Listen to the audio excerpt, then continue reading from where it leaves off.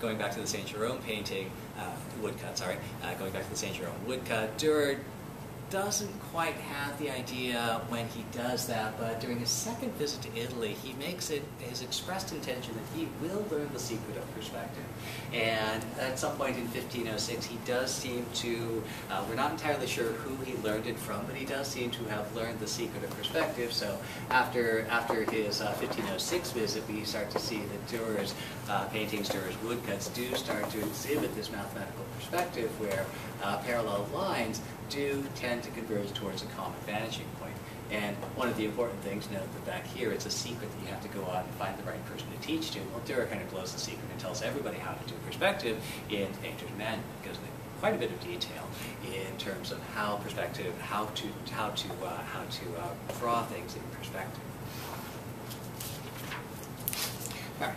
So so what about these ratios that seem to be fairly common in Renaissance art, that seem to show up in things like Pacioli's defined proportion? And again, to reiterate, Pacioli is definitely of the opinion that the ancients constructed their temples and their art using key ratios. And Pacioli also identifies that this ratio between the diagonal of the pentagon and the side is what he refers to as the golden ratio. He seems particularly taken by this. And Pacioli doesn't do this, but this is a fairly common illustration of this effect. And if you take a look at the Parthenon in Greece, then what we have is we have a whole bunch of rectangles here, a whole bunch of rectangles and ratios that seem to fit into this ratio of the diagonal of the pentagon to the side. Well, it's not entirely clear that that's actually the case.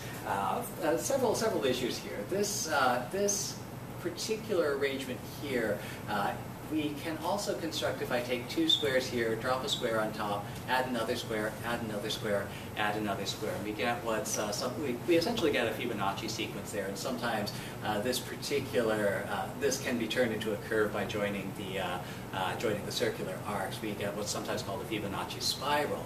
And one of the things we know is that the terms of the Fibonacci sequence tend towards the golden ratio. It seems more natural that something like the Parthenon, where we do see that we can generate that ratio using the Fibonacci sequence.